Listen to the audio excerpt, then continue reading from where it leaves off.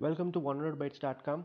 This is the next video in the OAuth 2.1 OpenID Connect series. In the last two videos, we have seen about the service discovery endpoints, connect to ID server, and how do we can register the client dynamically, public and confidential client registrations. From this video onwards, we can see about the actual OAuth flow.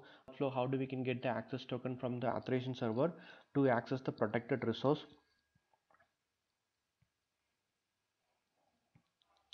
So this video we will see about authorization code grant. This is the most important and widely used OAuth flow, especially used in the web applications where they have a capability of storing the information securely. So I'll explain with this small diagram which I picked up from the RFC.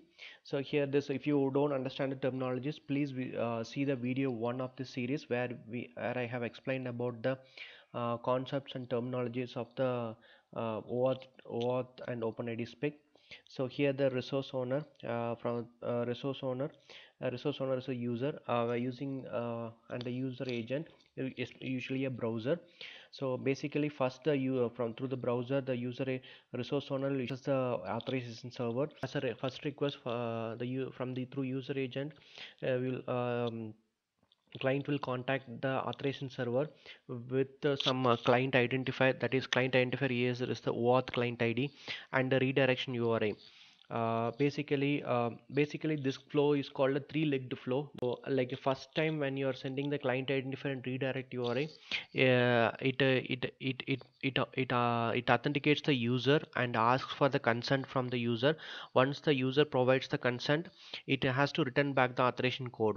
So basically this redirection URI is a callback from the authorization server to the user agent, where it can where it can provide the authorization code. Once the authorization code is received, once this authorization code is received, the client again will send that authorization code and again one more redirection URI. That is the redirection URI where authorization server give the access token and optional refresh token. So basically this authorization server validate the authorization code, and once it is everything is perfect, then this authorization server will return back with access token and the redirection URI which is specified in this request. Okay, so this flow is mostly used in the third-party web applications. I'll show the client which I registered in the connect to ID server. This is the client I have registered. So if you see here, I have registered for the various flows. We are interested only in the authorization code. This is the authorization code flow, and the redirection URI. Basically, this is my redirection URI for the RC code, and this is for implicit. We will see about when we talk about implicit flow. So this is my redirect URI. Basically, authorizations will give a callback. We will see in an demo, and the auth method which I'm using is client secret post. uh, and this is my client ID and secret, that means like this has to be saved securely in the backend server, so that it will be to authenticate the client, to authenticate the client, so that the authorization server to authenticate the client. And the response types here is or it is code, yes, because for authorization code, and ID token we required, and the token can is an access token. Okay, so this is about the client which we registered for the to perform this authorization code flow. Now we will see the demo. Then after that we will go to the code walkthrough. So this is the like a sample web app which I developed by me to explain the concepts. In the authorization flow, we have hit the C2ID login and C2ID token. So those URLs which we picked up from the service discovery endpoint. That is like you can see like what is the authorization endpoint, that is C2ID login which client has to hit, and the token endpoint to get the access token, that is C2ID/token. These information are picked up from the service discovery information. First is in our case like it's an authorization code flow. So I'm going to click this authorization code. This is the page where the actual authorization code flow starts. So here we have to click the sign in URL. So if you see that the sign in URL is equal to this one, so I'm going to click this like host name, port number, C2ID login, and the state, What is the redirect URI here? This is what I explained. It has to come to RG code redirector, and my response type should be code. And what is the scope I want to use, like OpenID, email, profile, and this is my client ID. Okay, so this is the URL which I built.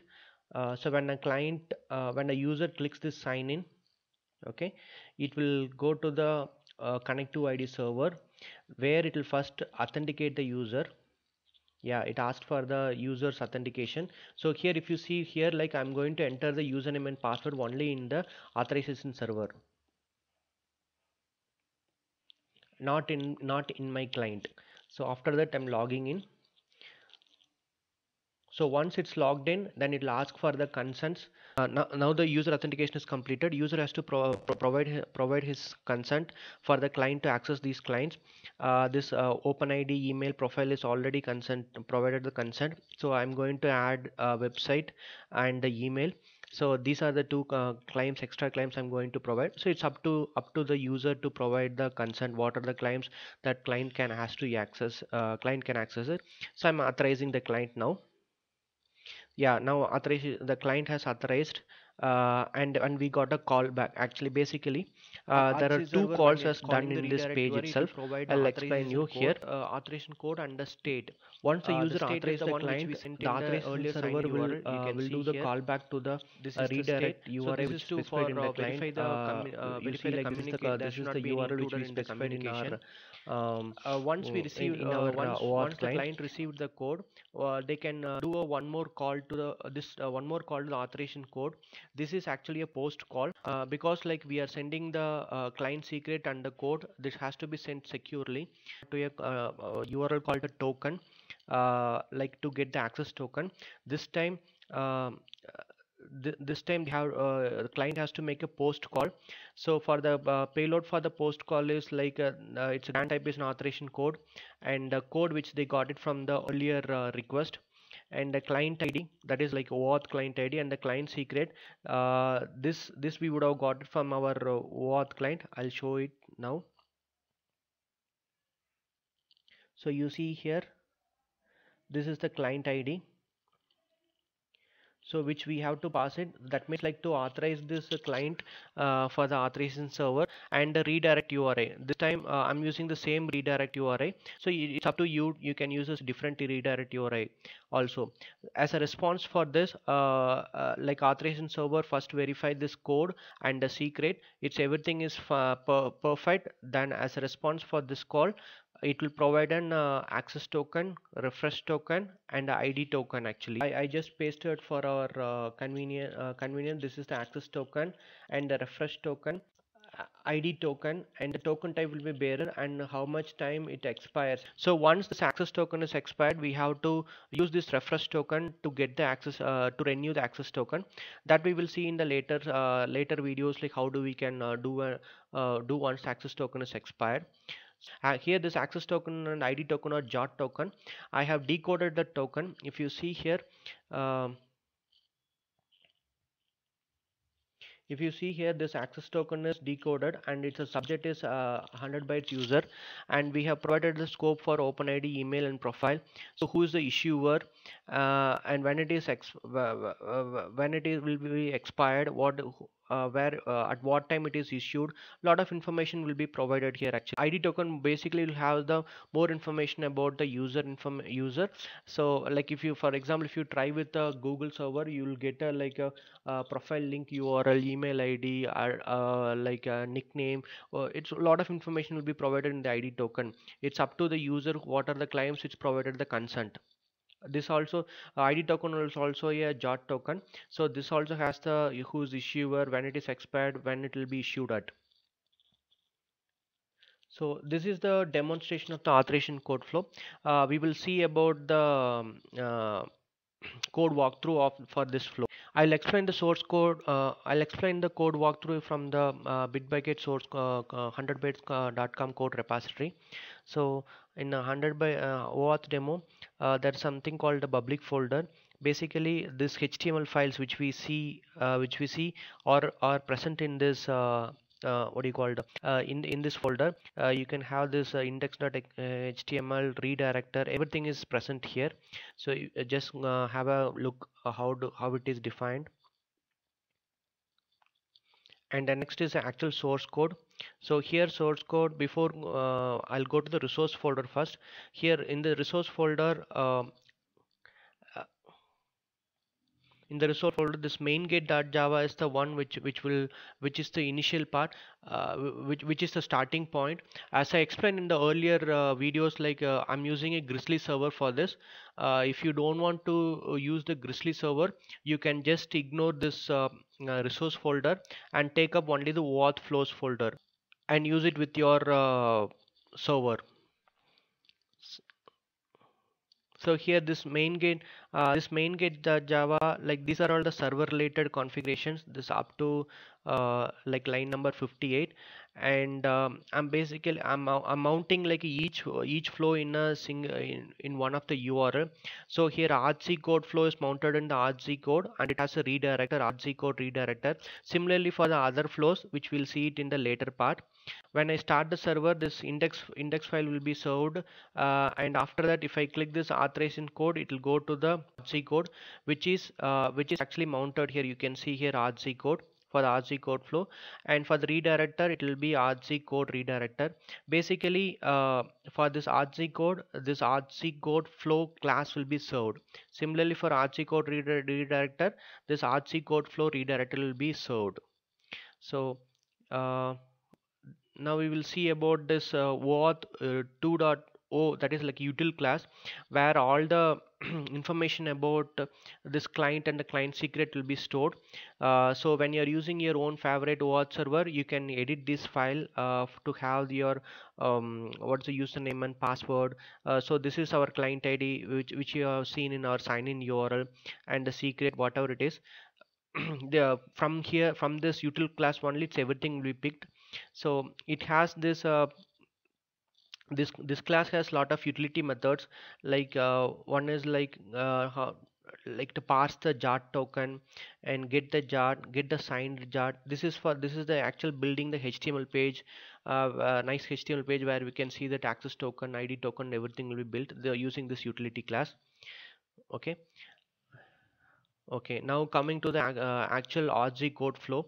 So this is when you click the authorization code from the index HTML, this part of the this class will be executed. So here, I will explain only the one which is required for the RC code flow. Other things and all I will ignore it. First, actually, you have to build a sign-in URL. So you see here the sign-in URL. I'm putting the state. I'm just putting hard coded the state. And what is my redirect URL? That is actually you have to pass it to the redirect URI parameter, and the response type. What is the response type, and what is the scope? What is the client? So this client ID, scope, and all will define in the OAuth 2.0 util classes. Once the sign-in URL is built, it will be shown. It will shown in that HTML place. So when the user clicks, it will give a callback. As I explained earlier, it will call back to the RC code flow redirector.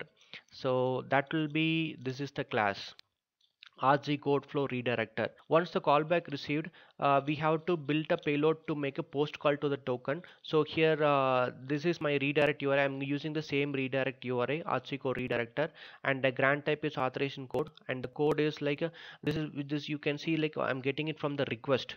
The parameter will be code. This we have to pass, which we got it from the previous response. Client ID, this is the time where you have to provide your client secret, not in the earlier time, actually, not in the first request. And the redirect UI.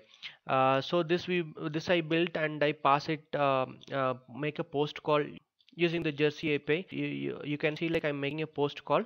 So I'll got the response, and the response will be parsed with my utility class. I'll get the access token and ID token. And this code is just for passing the I mean like this code is just to present it in the HTML file. So this is the way you need to get the access token and ID token.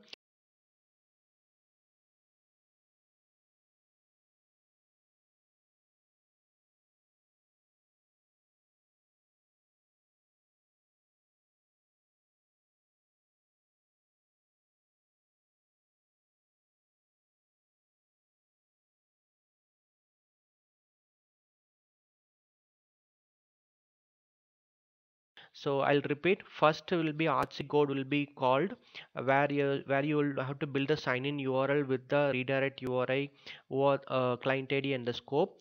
Once the user click the sign-in URL, authorization server will do authenticate the user and ask the user to provide the consent. Once the consent is provided, authorization code server will give a callback to the RC code flow redirector. Then the client has to build a payload to hit the token endpoint to get access token using the code which they received from the previous response. At this time, you will get access token and ID token along with the refresh token. That's it about the authorization code flow. We will see about implicit code flow in the next video. Thanks for watching this.